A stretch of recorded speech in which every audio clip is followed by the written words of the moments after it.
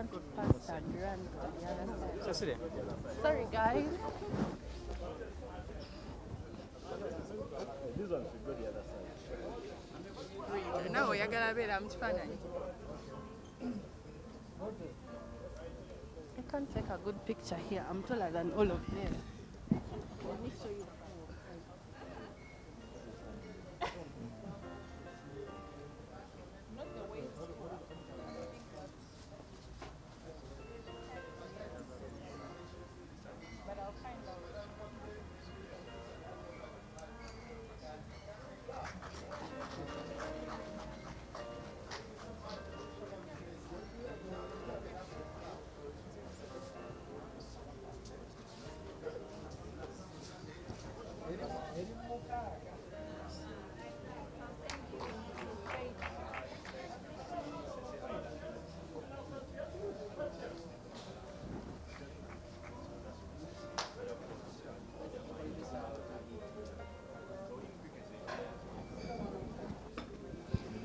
Yeah, it was a camera person. And for the camera person. Grace, Jagala Minister. Grace, how are you, Grace? Did you go to? No, don't mind. Mom rested. Mom rested. Thank God for her life. Exactly. 81. Yeah, she had good. She had lived her life. I'm coming. No problem. Tuesday. No, Tuesday. You come at 2. Yes. Of course, maybe condolences. Thank you.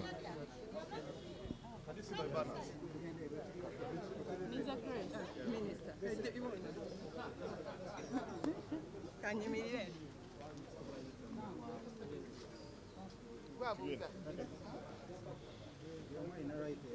Yes, Honorable.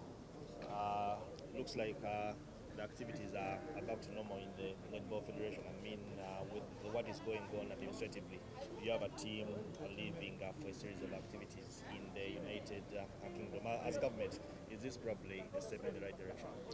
Well, it's in line with the law which were approved and which the President assented to. It is true that the provisions of that law gives us as government to work with the normalization committee, and what we are doing, I want to specifically to thank the outgoing executive of the Uganda Netball Federation, because General Bekwas was able to hand over the entire office to the normalization committee, and as government now the money, the funding of the federation straight away goes to the normalization committee, and no wonder you see that the normalization committee has already prepared a team for an international competition, which is one which helps them in terms of seeding.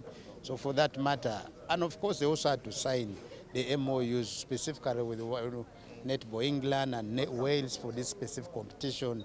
As government, we have supported them in terms of the later allowances which they are going to be paid, because according to the MOUs they signed, there were obligations which the host nations were going to take into, and for that matter, technically I tried to sit down with my technical people. They advised me we could not be able to pay them beyond what was provided for, because that would raise audit queries. But I want to thank my minister, senior minister, and the entire team of National Council Sports and the netball players themselves. We want to reiterate, netball is our priority sport, and we will do whatever it takes to make it remain as a priority game, both internationally, nationally, regionally, and at this school competition.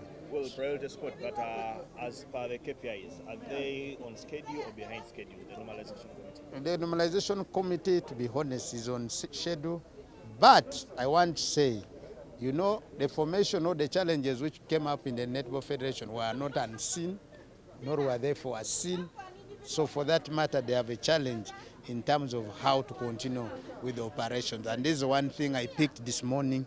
I'm going to write to my senior minister, and we look at how we must support them as government to continue with the operation. And that means that we might need to ask for additional resource, because according to the budget which the Uganda Netball Federation had, they did not have a provision of some of the activities which the Normalization Committee is meant to undertake. So for that matter, we will have to come up with a strategy on how to support them, to immediately work within the timeline they were given, because there was a timeline of 6 months to make sure that we have a fully elected federation, which federation, when those governance issues are addressed, they will write to us, forward their names, and we register the federation again. We will be able to give them now a certificate under the new sports law. Honorable, you keep on emphasizing that the athletes is always a priority in the sports sector, but so many people argue that it has not been the case. There are so many case studies out there. You have netball here, of course, in the situation that they are in amongst other federations. How long will it take for this gospel to be practiced by the different stakeholders, especially administrators? First, you must know that the sport in Uganda is run by the federations and associations, if you look at the new sports law. As government, we come in to work with those federations to support. So the main focus of my message goes to those federations, that whatever they do, the priority person for us is athlete. Because like now say, I want to give example of FUFA. What a footballer earns when he goes to play football at a national level is different from what a netballer earns. For me, who is in government, I want to see that we must begin to almost match. Yes, I know football is different from netball, but as long as it's a representation of our country, Uganda, my role as government is to make sure that the athletes who represent the country, who carry the flag of the country, are fully facilitated at a level where he or she appreciates to carry that flag, fight for that flag for the country. And that's why I keep on emphasizing our priority is the athlete, and it still remains the athletes. Like now, the incoming international competition, my priority is to make sure that the budget coming in, priority number one, goes to facilitate the athlete. Training and preparation is the core. And that's why you see for the first time, these netballers got 10 million from government for a World Cup, which has never been the case. And that is the main purpose for me now, that going forward, there's what we call East African Community Games. There's what we call Commonwealth Games, Olympic Games coming, all African Games. My purpose and focus is how do I empower an athlete to get money, which at the end of the day, he comes back and does something for himself, for his family, and for the rest of his children if he has something down there. Number two, the new law now also talks of rewards. Are you getting me? There's a provision for rewards as government. Now we are coming up with the regulations and the SI to help us implement that specific provision. This morning, I was discussing with the Attorney General. We are constituting a team immediately to embark on coming up with the regulations, and the SI is a statutory instrument for me as a minister to see how to continue with the operation of the New Sports Act. I think. Lastly from me, you hinted on very soon Uganda will be inviting countries to come here because of the constructions that are probably supposed to be happening. An update on when probably work will fully start on having the complex in Uganda. First of all, some time back when I talked, you the media people joked. You made fun of me. Now I want to retaliate and to reconfirm to you where we are standing. This ground is already, this facility has already been given to one company called Suma. Suma is a Turkish company reputable for the construction of sports facilities across the world.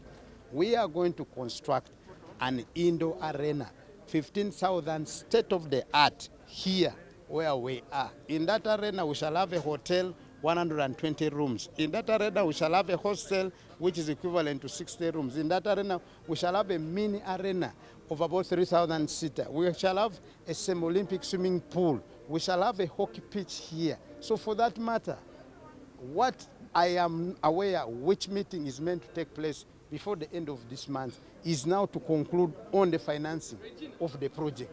But as far as identification of the company, it's done. And as far as this project scope is done.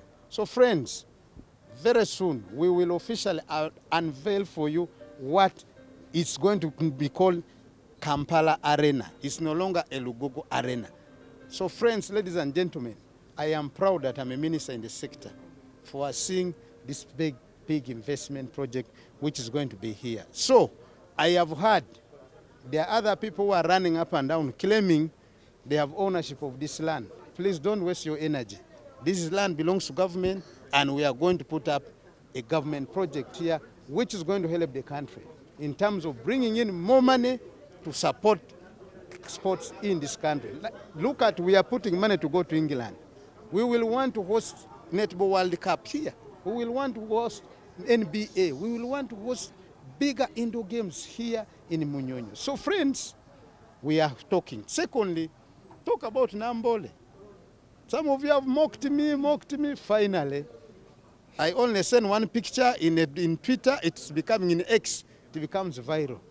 I am planning now to take you, the media, to go and see a refurbished Nambole. Because now, no, I'm not planning since last year. I am now going to take you, and I'm going to give you that date. So, ladies and gentlemen, here we go.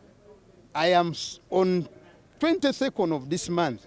I am taking a contractor to Hoima for the construction of the new state-of-the-art stadium for AFCON. Some of you have been thinking, what is not happening? The president did tell you we have 2. He has directed me on the 3rd. So what are you waiting for? Very soon we shall also commission the training pitches for AFCON. So ladies and gentlemen, the infrastructure plan is in place and we're on course. I thank you.